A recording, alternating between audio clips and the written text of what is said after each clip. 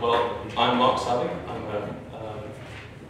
a co-developer on apiman project, which is an open source API management solution.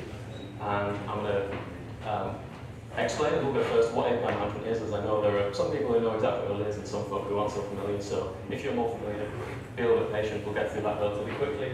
And then I'll go and explain a bit how it can be useful in different contexts like microservices, and then we'll talk a bit more about the specific implementation and how we've architected apiman and some of the cool stuff around Java that you can do with that. And then I'll do a demo, because I think it's one of those things that is really compelling as a demo. So I think it's going to be relatively quick for time, so I'll go fairly quickly. Right.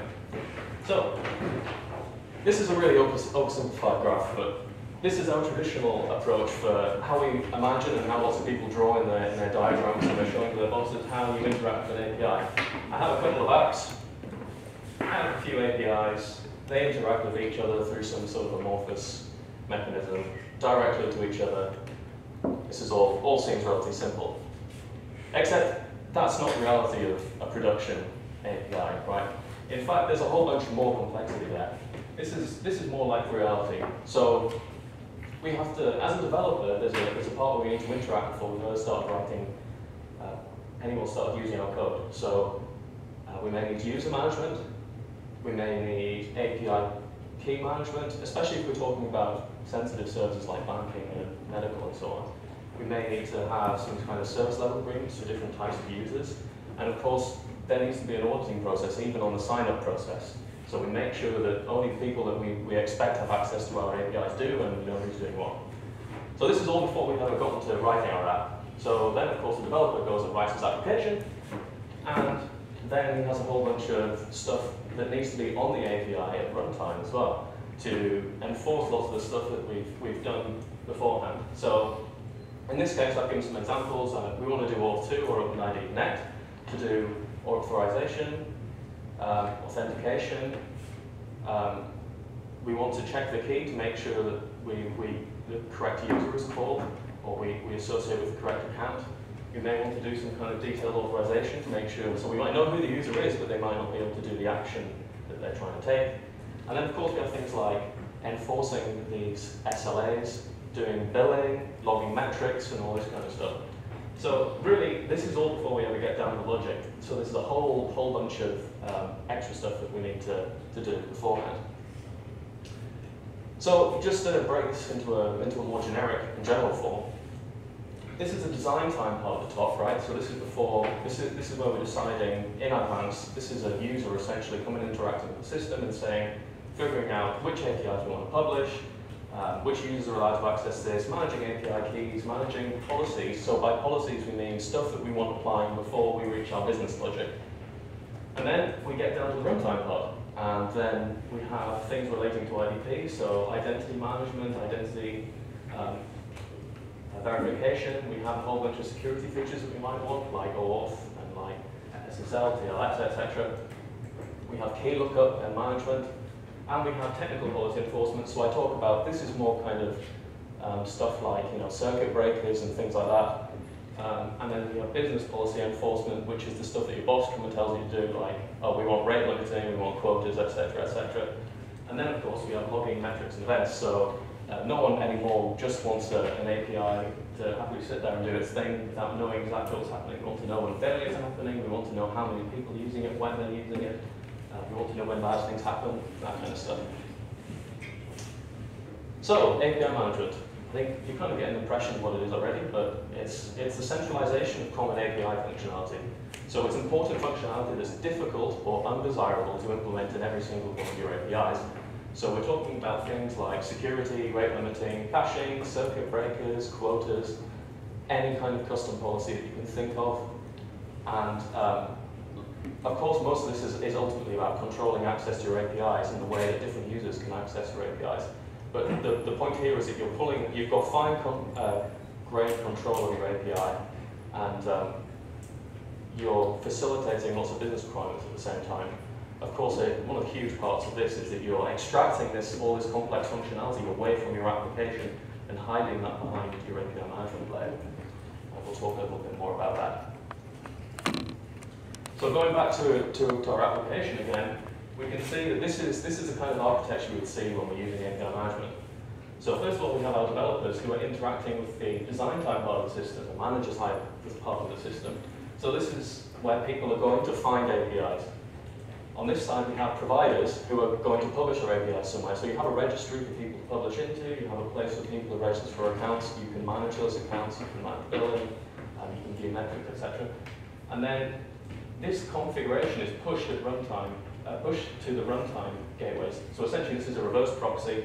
You have some applications, and they, instead of accessing our APIs directly, we're now going through one or more gateways to access these APIs. And of course, we're applying those policies we were talking about, whichever policies we've configured, at this point, instead of on our APIs. So just a few words on API management and microservices. So everyone's talking about microservices at the moment, but I think there are some interesting aspects for API management and microservices in particular, although I do think they're broadly quite common. So often you have many small services. One of the problems is that you need a place to discover services. We're not just talking about a registry for programmatic discovery necessarily. We're talking about for developers to come along and find stuff and know exactly what the API is, how to call it, you know, what sort of contracts might be available. So for instance, if you want to offer different levels of service, what levels of service are available. It's also a fantastic place to capture metrics and statistics, because as you can imagine from this, you're sitting in between pretty much everything. So you can collect a lot of very useful information, and it has an independent life cycle to your API. So in the case that, for instance, your API goes down, you can still continue collecting useful metrics. So it can be a very useful place to actually find out when stuff's going wrong or stuff's going right, who's doing what. So you're reducing the scope for errors in a lot of cases, I think particularly for securities, where I know lots of our users particularly like API because security is kind of hard and it takes a lot of time and effort, particularly if you've got a large number of services and they might be in a large number of different languages. You don't really want to have to be re-implementing all of you know, verification or whatever on all of your different services. Ideally, you know, you can pull all this stuff out by using API management. Then, of course, it's nice if some business guy comes along and has some kind of new requirement that you need to apply to your APIs and you're offering it to people. You don't want to have to go and implement that in 20 different places. It's much nicer to be able to do that in one policy in one place and just deploy that on your existing APIs without really needing to change them.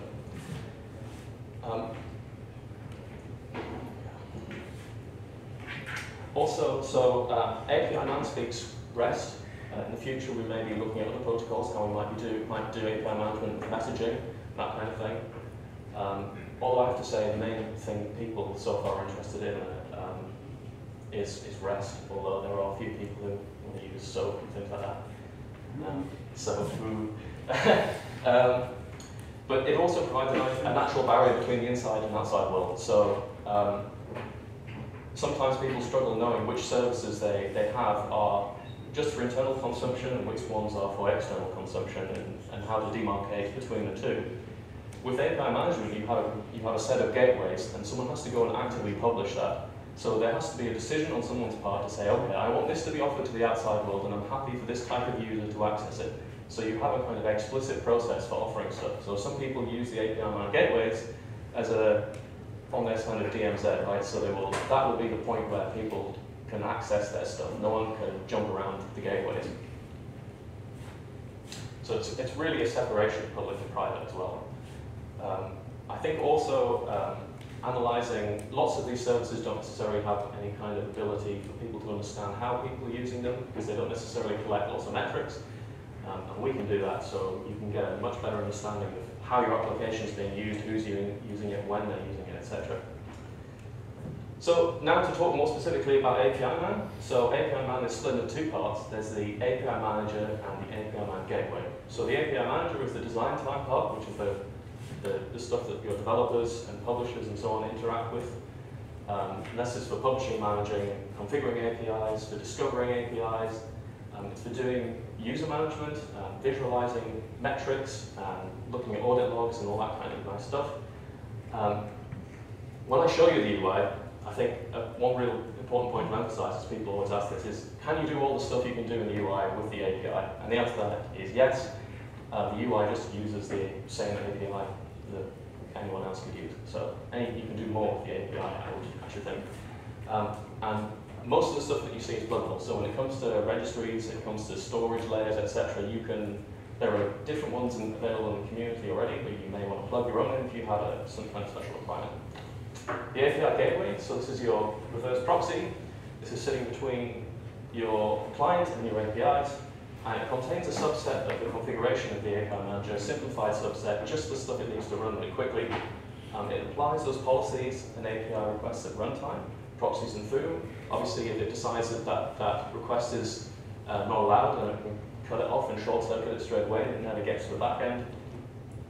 And a really important point here is that it scales independently of the manager. So one of the biggest things about a project like this is that performance and latency are very important.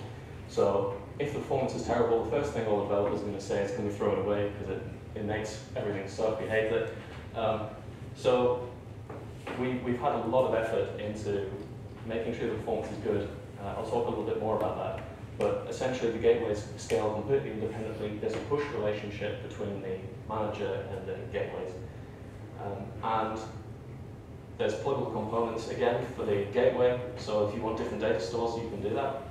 And it's actually async by design. You can embed it into different platforms. So if you have a custom platform that you want to embed an API management gateway into, you can do that. Async, obviously, things like Vertex, that's got really good for low latency and throughput and scaling, but potentially you want to use a simpler platform like a War or something like Wildfly or EAP. You can do that as well, because we have those. So diagram to give a kind of clearer picture of what we're talking about. So here's our manager at the top. We have the manager is available in EAP, Wildfly, and Jetty. We have our UI layer here, which speaks to our REST API. We have this backend storage, which is completely separated from the runtime data storage, so there's never any contention between the two. Our users are interacting with UI and doing all their fun stuff with publishing APIs and so on. And we have our gateway down here, where this is where the REST clients that we have will proxy their traffic, and we'll apply all those policies we've configured. We can have between 1 and n gateways using components for shared state and so on. And hidden behind all this, of course, are our real APIs, and they're basically none the wiser about this gateway being there. So from their perspective, you often don't need to change anything to do with all of those APIs. You can just hide it as a detail. And of course, the policies may want to do interesting stuff like reaching out to JBC or LDAP or doing REST calls. I'll talk a little bit more about this shortly, but there's a full custom plugin system. So you can implement your own policies to do absolutely anything you want. And this is, of course, written in Java. So I'll talk a little bit more about what policies can do, because I think sometimes it's not necessarily too clear. So this is a permit and deny policy, or a filter. So the client makes a request to some kind of policy. So in this case, it checks whether the source IP is within this given range. If it is, then it proxies a request to the API backend. The API will then respond through the gateway saying HTTP OK with some data, and that will be proxied back to the client as well. However, if they don't match this particular filter, then they will receive a forbidden, and it will never touch the API. The gateway will terminate that request and throw back the error directly to the client. So you're completely short-circuiting the process, and you're taking the API itself out of the loop when it comes to this kind of stuff, any of the policies that you're putting on there. Next, this is a modified headers and payload. So API man policies you can fiddle with headers. You can do yes or no type stuff like we just seen, but you can also mutate the body. So you can change body bits. It comes through as a stream, so you need to be clever about how you're doing that potentially. If you have multiple chunks and you want to match between multiple chunks, it can be done reasonably. This provides a sort of really high performance solution. So the client in this case makes a request. This is only for transforming the response, so it proxies the request directly through to the API. Once it reaches the API responds with its normal format, which in this case is some XML, saying XML, foo, bar, whatever, API man, and that comes back through the gateway. Once this policy hits this policy, we've configured it to transform the XML into JSON, using some configuration hidden inside of there as well. And what pops out is this nice JSON string, and that's what gets returned to the client. So this sort of stuff you can, of course, modify headers, you can add headers, remove headers, you can modify the body, you can replace the body, you can do more or less anything. You can change the destinations, manage the path, whatever you want to do. So that's kind of interesting, but what if we have multiple policies? We potentially want to compose behavior together, right? So in this case, we want to do authentication, then we want to do authorization, and then we want to do some kind of transformation of our response. This is I think this is quite a typical use case. And in apiman, we have the concept of a policy chain. So you essentially can organize the policies that you want to apply to your API and put them in the order that you want them to apply. And they will pass to each other the results after mutating or doing their decision on whether this traffic is allowed to pass or not. So in this case, we do authentication with auth2, OpenID Connect. We figure out that the user is called admin and they have the roles foo and bar. Let's imagine that they're allowed in this case, so this passes on to the next policy, which is then authorization. So this is now receiving the roles that the previous policy has discovered. And using the roles in there, we decide, okay, we need roles foo and bar, and of course the roles are there, and we then pass on to the transformation service, which passes on to the API. This is Johnny for the response, so it will just proxy straight through. So our API response, of course, the typical problem is that you come back with, it may have URLs embedded into it that refer directly to that API rather than to the gateway. And you want people to call back through the gateway. You don't want to call them to call the API directly anymore. So URL rewriting will take that, replace the old URL with the newer URL, and then pass back through. So in this case, we were only interested in the forward part, but on the back part, you can just pass directly through, because in this case, there's nothing exciting to do on the reverse leg of authorization and authentication. Of course, you can imagine your own policies being in this chain, all sorts of things you could do. Now, what about the case when something goes wrong, or you've denied something? So in this case, we've decided the authentication is correct, but they have the wrong roles. We were expecting foo and bar, but they had roles A and B.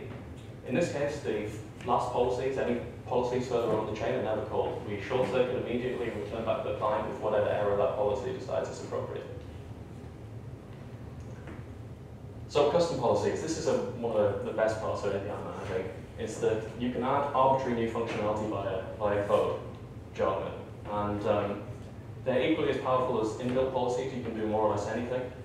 For mutating, for routing decisions, for yes or no kind of filtering, you can do all that kind of stuff. It's a very simple plugin format, and it can be deployed via Maven. So internal Maven servers or external ones, of course, you can just use standard directories and things as well. But that means that apiman will figure out the plugin that it needs to load, and it will pull it in from your Maven repo. So even if you have lots of gateways, lots of servers, it'll figure out what it needs to apply that policy. There's also the UI aspect. So in the manager, of course, you have a UI.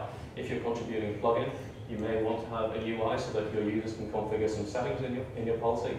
And we do that via JSON schema. So we'll generate a really nice form for you.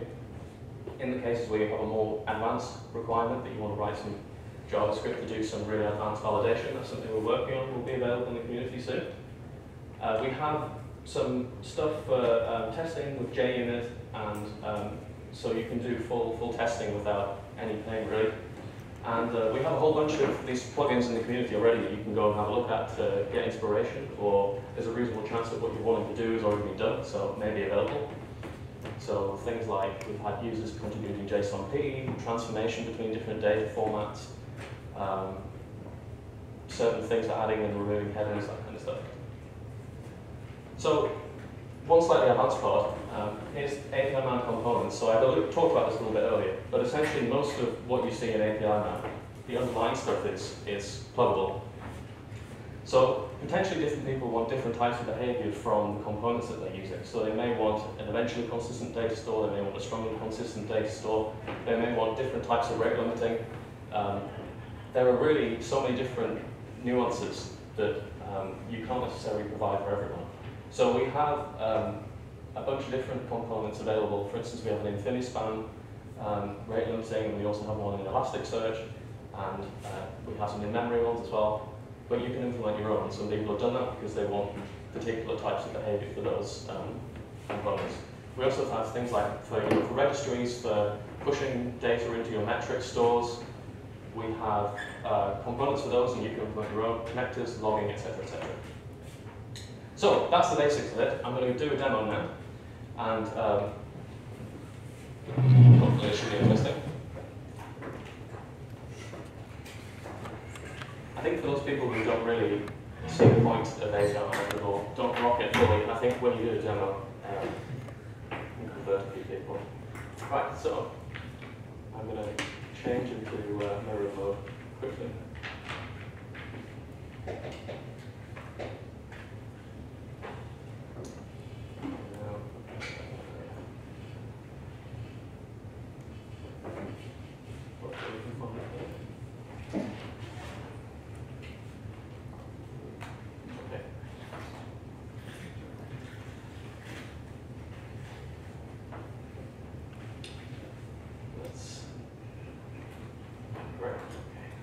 So I've already got apiman up and running locally.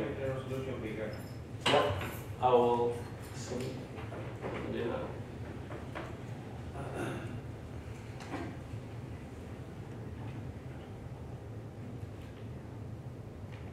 Is that better? Really keep down. Wow. 800 by 600. That's going back a while, isn't it? Is that okay now? Great. I'm slightly worried it might use mobile view, thinking we're using a phone or something. Right, so I've got apiman running locally already. We can see it running on here. It takes a couple of seconds to fire up. And so we'll go ahead and log into the UI. I've got a default user, admin. So we're going to log in as an admin user, so of course you can see everything at once, but depending what type of user you were, you will be able to see only the subset of the API that is relevant, of the UI that's relevant to you normally. Of course you have user registration, all that kind of stuff, groups, and so on. So the first thing I'm going to do is create an organization. So an organization is the rough equivalent of a GitHub organization. So it's essentially a namespace. And we're going to create our APIs and so on within this namespace. So I'm going to JBCNConf can be my organization name. JBCNConf.org. Right. So I've created my organization. So I'm going to go ahead and create an API. So one interesting thing you can do, of course, is import an API manually if we know where its endpoint is. So as it happens, I have an API running locally already. So it's not very exciting. All it does is return to me the request I made plus a counter. So we can see the number of times, we can see the number of times I've made a request. Every time I refresh, the counter increases. So I've got 10 requests now. Of course, because I'm using a browser, it will return XML by default, but it can return JSON as well. So I'll decide I want to offer this really valuable service to the world, and I'm going to create a new API. So we'll call this my Echo API, and it echoes everything it hears. And we'll name the initial version 0. Create that. Uh-oh, mobile layout. So if I flip down to the implementation tab, I can see it's offering to put in an API endpoint. So I'll paste that in there. It's REST API, and I want all my error message and so on returning in JSON. And you can add API security as well. So if you're not in a situation where your network is locked down, you may want to have neutral TLS, for instance, between your API and the gateway, so that people can't sneak around the gateway and call your API directly. This was a request from the community. I know lots of people will just use network to lock this down. So I'll save that. Definition is where we can put a Swagger document, and this will allow people searching for our service to see a rendered Swagger UI so that they can understand how to call the API as well. I'll not use that for now, but I'll come back to it in a little bit. Plans, so we can offer our API via plans, meaning different levels of service agreement, so a silver plan or a gold plan with different numbers of requests, let's say, for each one. Of course, in certain cases, we just want to offer an API. We want everyone to have the same policies applied. It's a public API, we don't care who's calling it. And so for this particular demo, I'll make this a public API. So we don't give anyone an API key, we just give everyone the same endpoint to call. And let's save that. And policies. So this is the interesting part. And if we go to add policy, we can start filling out our policy chain. So the first one I'll do is basic auth. So let's add a realm, well, JBC and it'll do. And we'll say that transport security is required. Note that the service itself doesn't have transport security. We can forward the authenticated user as a header if we want, and I'll require basic auth. And for the demo, I'm going to use a static source of information, but of course you can use JBC or LDAP or something like that. And so I'll have the user admin, because no one ever gets that, and add this policy. So there we go, our first version, we have a policy sitting in front of there. We haven't published it yet, but if we look in our change log, we can actually see everything we've done so far. So we can see we added this policy, we can see the attributes that we set for different stuff. So now I'm going to go ahead and publish this because we can see that apiman knows that we're ready. Publish. And there we go. So that config is now being pushed out to the gateway. And I have a gateway, of course, running on this machine. And if I go into the endpoint tab, then I can see the managed endpoint. Oops. I'm just breaking the equipment, don't worry, guys.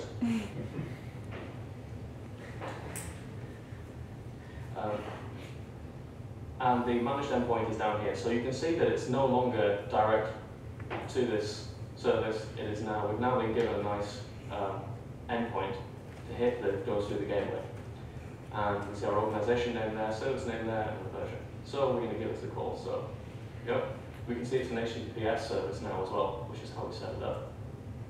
So of course I made a self-signed certificate, so Chrome doesn't like it, but we'll ignore it. And there we go. So now we've hit the first policy. I'll put the username and password in. And there we go. We get through. And now we're applying authentication. So that's pretty cool. Now, what if we want to do something a bit more complex? So we've now got auth, but we might want to add, for instance, rate limiting. So I'm going to make version 2 of this policy. And I'm going to go to the policies, and I'm going to go and add another policy. So version 2 is essentially when you add a new version, you're cloning an existing one, and you can modify its config. So in this case, I'm going to go to add policy, and I'm going to go and flip down to rate limiting policy. So we're going to say that this particular that anyone who calls this is allowed, let's say this API is allowed 10 requests per API let's be really stingy and say per day. You're only allowed 10 requests a day, like a bank or something. Add that in. So you can actually reorder these policies by dragging them around, but this order is fine. So in some cases you may want to apply, so for instance if we had rate limiting first, it probably wouldn't make a whole lot of sense because you would generally want to authenticate before you do your rate limiting. So you can drag these policies around. So we'll go ahead and publish this. And we'll have a look and see our endpoint. Now we've got another endpoint, essentially the same as the previous one, but with version 2 on the end.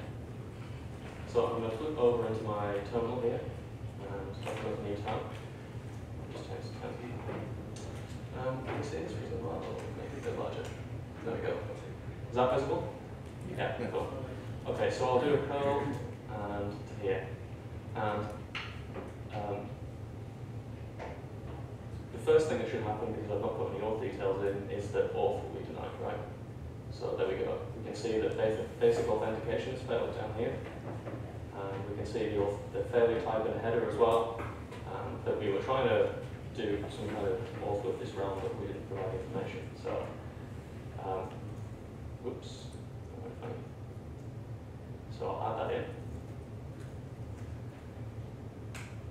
there we go. Now our request goes through, but we can see that the second policy is now being applied. So we can see rate limiting, how many are still remaining after this request has been made. And so if I keep hitting the service, 4, 5, 6, 7, 8, 9, 10. Now we can see that the rate limit is being reached. So that's coming through from the second policy. Thank you. That's coming through from the second policy, and having transited through the first one already. So all we need to do is wait for that rate limit to expire, and we'll be allowed to do requests again. So there we go. So we've done a combination of 2 policies this time. So of course there are a whole bunch of different policies that come with apiman. So we have things like basic caching, whitelisting, blacklisting, rate limiting, time restrictions, quotas, URL rewriting come out of the box. There are also a bunch of plugins that come in the community, like the weekly rate, so circuit breaker, cause, HTTP security, OAuth2, all this kind of stuff, some transformation policies as well. Now, one other cool thing I want to talk about is registries. So putting everything in by hand is nice, but what if you have a registry inside your organization? There are 2 things you can do. So one is, for instance, in Fabricate, if you use that, it can automatically import APIs into apiman magically by using metadata defined on the endpoints, well, Kubernetes in general. Or you can search at the registry. So I'm going to create a new API, so I'll So I'll go to my organization, and I will go to APIs, and this time I'm going to import this API. So this is pulling it in from a registry rather than defining it all by hand. So I'll search for an echo, some kind of echo service. I can see there's one in here in the registry, and I'm going to go ahead and import that. So if I flip over to the next tab, I can see it will let me choose some plans. So if I define some service levels, then this is where I pick them. Next step, go ahead and import. And there we go, we've imported this service, finish. And there we are. You can see there's the one we did by hand, and here's the one at the top here that we've just imported from the registry. So if we go and have a look at that, we can see that the Swagger definition is already in there because it's come from the registry. And if I just go ahead and publish this with no policies, we can see that I'll get an endpoint through the gateway for me, and there we go. Of course, it's the same service in the back end, but now one quick thing: if I make a new version of this, version 2, and we decide that we're going to go ahead and we want people, we don't want everyone to have to access under the same terms. We want to have some notion of a key that we give to different developers so that they can pay, for instance, pay for different levels of access, or have different policies, for instance. So what I'm going to do is I'm going to untick this from being a public API, save that, and I'm going to go back to our organization, and I'm going to create a few plans. So I'm going to make a silver plan, and silver average, bring that, and I'm going to go and put a policy on there, and it's going to be rate limiting policy, and that's going to have 5 requests per client per day. So the clients are people coming subscribing to our APIs. Essentially, imagine mobile application or Java app, for instance. So I've created that. I'm going to lock it. I'm going to go back here. I'll make another plan. Make a gold plan. Slightly better than average.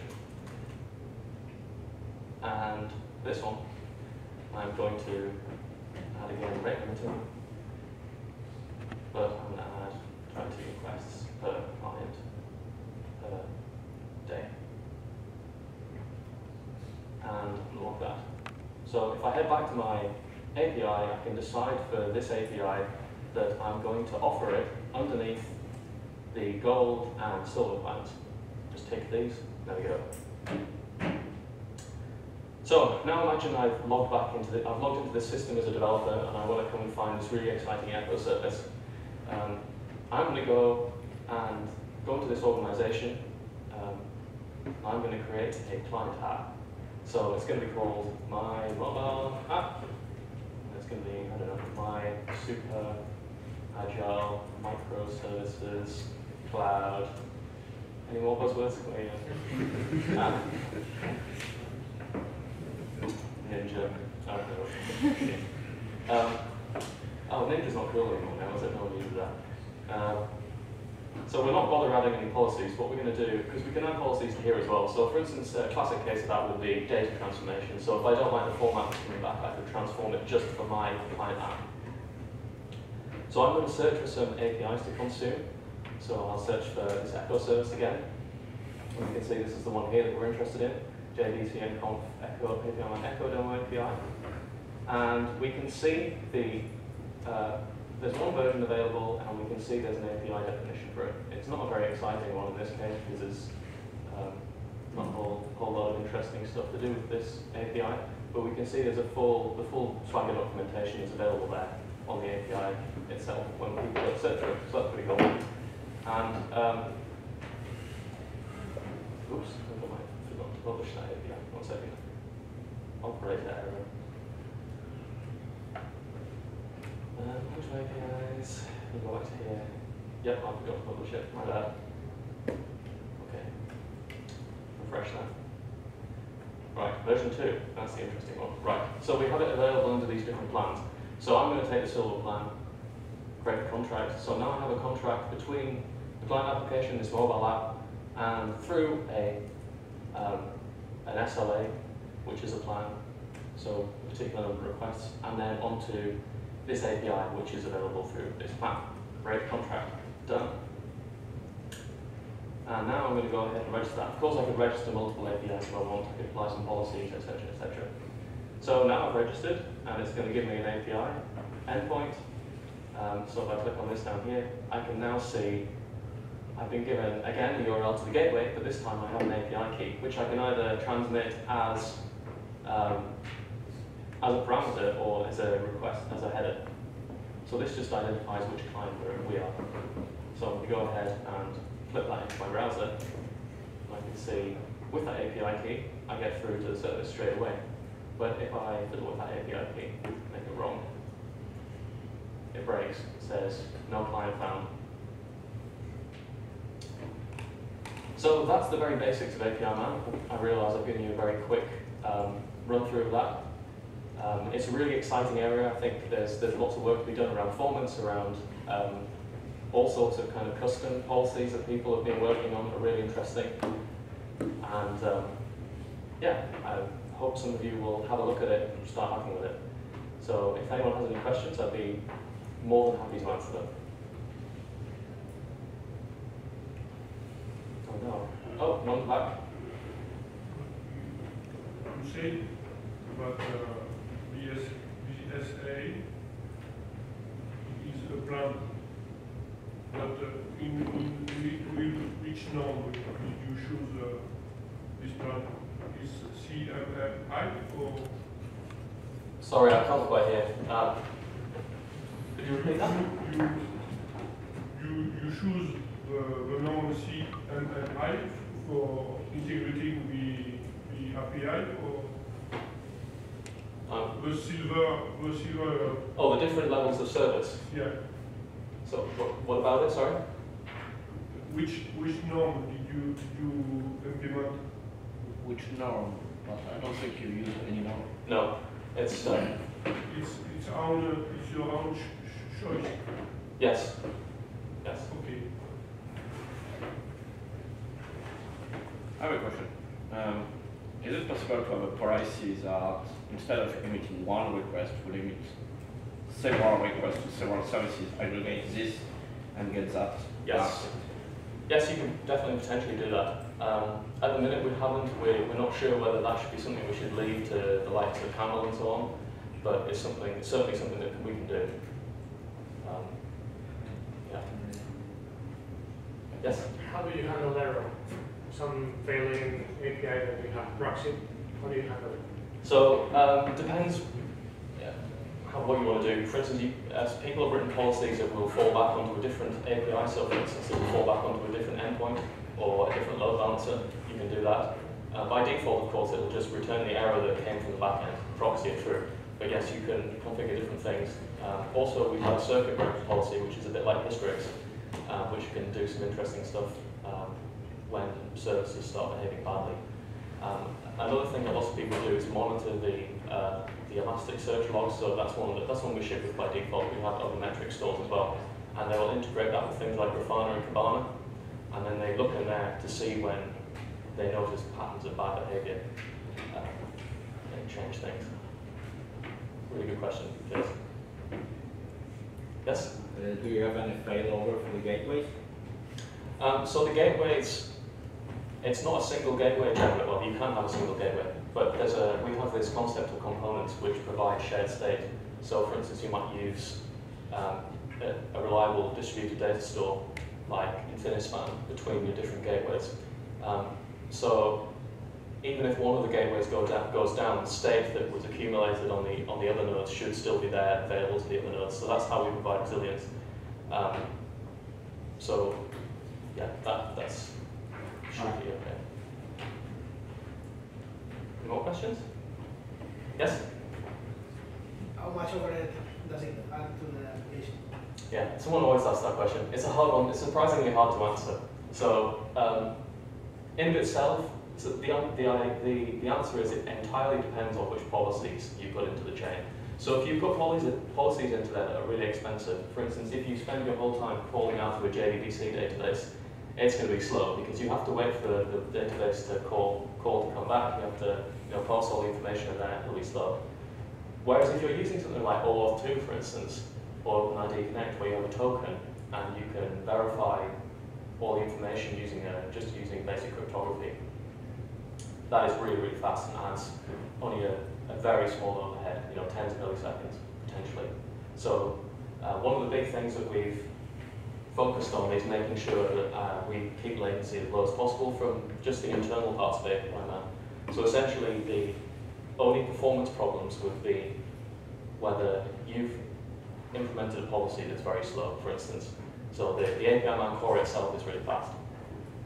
But yeah, that's a really important area because no one wants all their stuff to be really slow.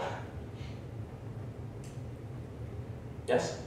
Can I add some customized policies? Like I can develop it in Java Yes. and put my own policies? Yeah, so I was talking about that just at the end. Well, I'll just describe it. So essentially it's a really simple WAR format. You provide a little bit of metadata to describe your policy and so on. And yes, you provide a very simple, you just implement a few interfaces and you can go ahead and plug those into apiman. You can also publish those artifacts into Maven, for instance, or into your internal Maven repo, and then all the different gateways, when they see that they need that plugin, they'll go to Maven and pull it in the first time they need it. So it's a really simple mechanism of distributing your custom code around the place. Yeah, so it's really simple, and lots of people are using it.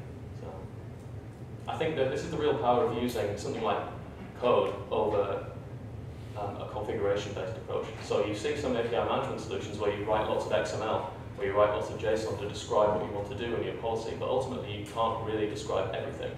Whereas if you have a code-based approach like we do, I think that provides you a heck of a lot more flexibility. Of course, the only slight downside to that is you need programmers, people who know how to write Java to implement these policies. But I think most places have at least a few competent Java programmers. As long as you can do async code, you'll be good to go. Yes? Yeah, I have another question. The example was raised in one endpoint, but it is possible just to proxy a whole bunch of endpoints from a given path. So you mean using multiple, the same API but replicated? Like setting a policy for all endpoints starting a given path. Yes, you can do that. Yeah, so you can do a bunch of stuff with path shading and with that kind of stuff, yeah. Any more questions? Yes? As I understood, to be able to see your logs, you have to integrate this with some ELK Okay. law. So that's one thing I forgot, so thanks for reminding me. So if I flip back into here, I can actually see some metrics for what we've just been doing. There's nothing very exciting has happened. Let's say for the last hour. Response types.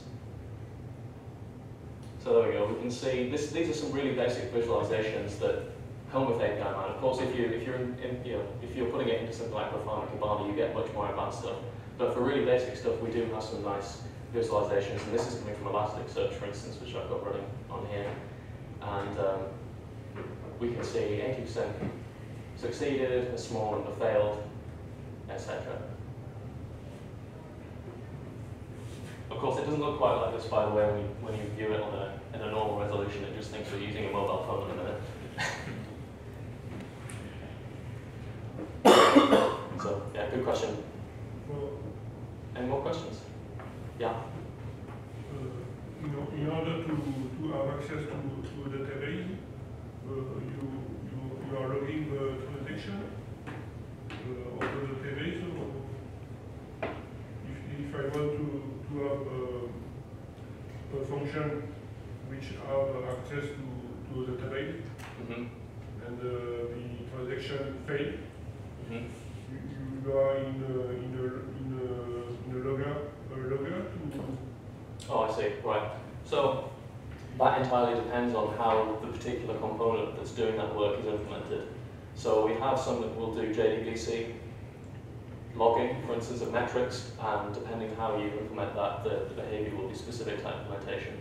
Whereas for something like Elasticsearch, there are no transactions with Elasticsearch. You just throw that data out there, and then if you lose a few parts of it, then, well, the idea is that so what, because it's more important to be fast than to have transactions. That's the Elasticsearch approach. With JBC, yes, you can use transactions. Using GUnit? GUnit for testing it? No, okay, well, sorry. I'll come and talk to you about this one afterwards because I've just been told we're finished now. So thanks very much for the good questions. I'll just be outside so everyone can continue talking anyway. Thank you very much for